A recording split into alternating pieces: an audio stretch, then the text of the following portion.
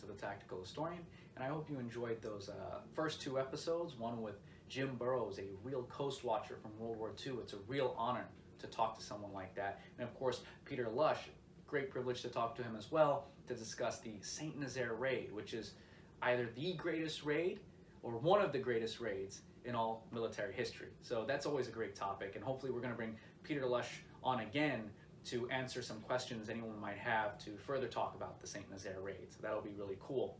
But I wanted to mix it up a bit, you know, while we have a lot of interviews coming up. We've got interviews with a member of the French Foreign Legion who served in Afghanistan. We've got stuff coming up on the Rhodesian Bush War. We've even got stuff on the golden age of piracy. So there's a lot of cool stuff coming up. But I thought I'd mix it up and have some shorter videos to record my ramblings on military and police and essentially tactical history, but also talk about collecting, because collecting militaria seems to be a very popular topic these days. One of the things that people tend to collect, I notice especially of people who are in the law enforcement / military communities, they definitely collect coins, challenge coins. And so I'm going to talk about this tradition of coins and challenge coins and some of the stories of where these coins came from and what is a challenge coin and what is the challenge. So I thought we'd discuss that. So where did the story of these challenge coins come from? So the idea is that some say that these coins came from the Roman days, where a Roman legionnaire, if he did very well, his officer or commander would take a gold coin, put it in his hand, shake that soldier's hand, and give him that coin as sort of recognition for his service. Another story is that pilots during World War I would carry coins in their pockets to identify themselves in case they crash landed behind enemy lines and they had to speak to resistance fighters and so on and so forth. Again, both of these are the stories that I've heard told to me about the origins of these coins, but maybe there are other people out there who know the true origins or might know other stories, so please share that in the comments below. So what is a challenge coin today? Well, in most instances, a challenge coin is something that, in military circles, is something that a high-ranking officer, so a battalion commander, sometimes a general, will have a bunch of these in his pocket, and he will take the time to recognize a soldier's good service or good deed, and he will give them a coin. Okay, I've even seen, you know, command sergeant majors doing the same thing or something similar. Okay, but it's not just for that. There's also pretty much every organization I've seen has sort of adopted the challenge coin. So you'll see challenge coins being handed out by members of different organizations. So some people in law enforcement, each precinct might have their own challenge coin. Different units, so each unit in the military might have their own challenge coin. So there are multiple ways you can get them. You know, you don't have to be a soldier and just do a good deed and get one given to you by one of the, you know, by your commander. You can also probably go to different organizations, different units, different precincts in law enforcement, right, and get a coin from their sort of shop. Because pretty much every unit, whether it's law enforcement or military, has some sort of coin. Okay, so we have a couple examples of that here, and just to show you that all coins have taken a life of their own. Not all of them are going to be traditionally shaped. So, for example, here's an example for you here. So this is a more traditional coin that I've mentioned. Okay, this coin was given to me by the battalion commander of the Fighting 69th, the 69th New York. That was the National Guard outfit that I served in for 6 years. And it was given to me during drill one time. I still remember it. The battalion commander came down to the companies to talk to the soldiers, and suddenly he's standing there, he's surrounded by all the other soldiers, and he starts saying, you know, where's Hosa, Hosa, Hosa? And everyone starts calling my name out, and I thought, oh, darn, what have I done? I am in trouble. If the battalion commander wants to see me, I have definitely screwed up. And when I got to the front of the pack, he presented me with this coin. So it actually wasn't a bad day. It turned out to be a very good day. This is one of my most prized coins in my collection because it was awarded to me from the battalion commander of the 69th at the time.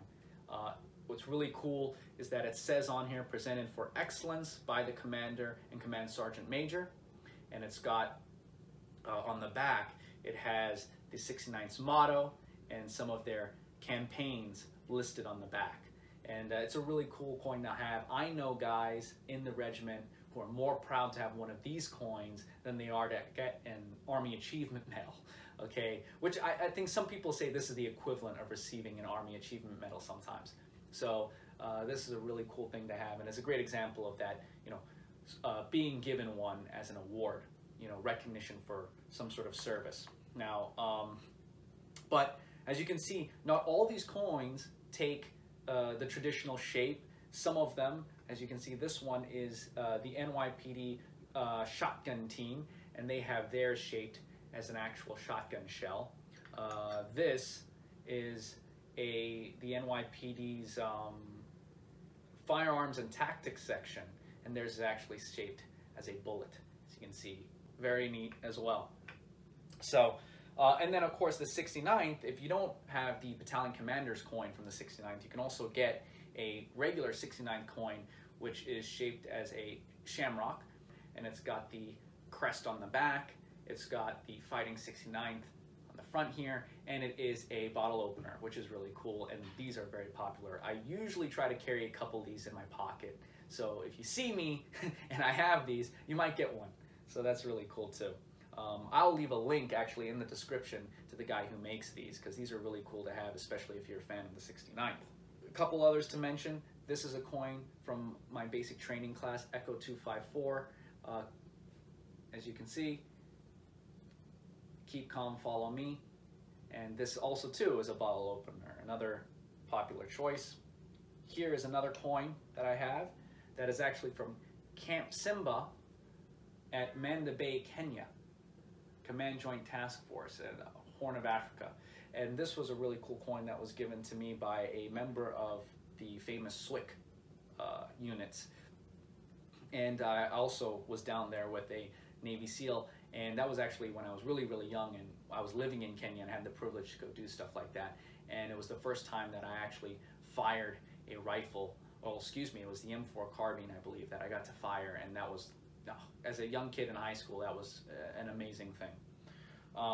And then this is another interesting coin that I could talk about as well, which is actually a 100th anniversary coin, and inside of it is coal that was brought back from the Titanic, and it's a 100th anniversary of the Titanic here.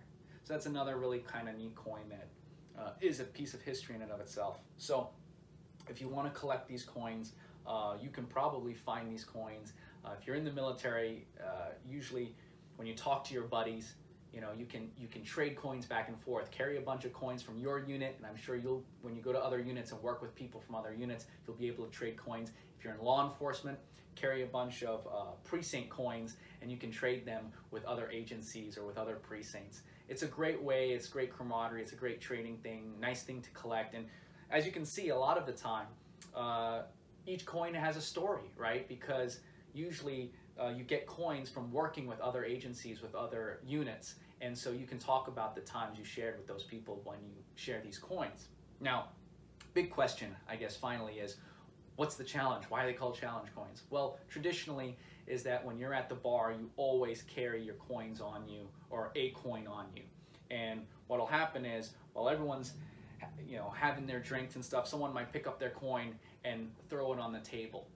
And when they throw it on the table, that's the challenge, and everyone else has to take out the coins from their pocket and throw it on the table. Now, if you don't have a coin to throw on the table, if you forgot your coin, well, the next round's on you, and that's the challenge. So, you know, get a coin. It's a fun game to play with your friends. And of course, it's a great conversation starter. So after the drinks are flowing, you can then actually look at each and everyone's coin and talk about, oh, why do you carry that coin, and where is this coin from, and wow, that's really interesting. So another interesting thing there is that if some people like to go a little harder than I do, they're a little more hardcore than I am, I think that that's enough for the challenge. But some people say that if everyone throws their coins on the table and no one doesn't have a coin, well, then it goes by rank. So if you have a coin, for example, my coin was awarded to me by a battalion commander. But if someone were to throw a coin down that was from a 2-star general, well, then they win the challenge, and I actually owe them the drinks. So that's another hardcore way to do it. I'm not that way. I think that if you have your coin, you're good to go. So, hey, this is another thing you can collect. I hope you guys enjoyed this video. Give it a thumbs up, subscribe, check us out on Instagram. And hey, if you haven't started already, go out there and collect coins.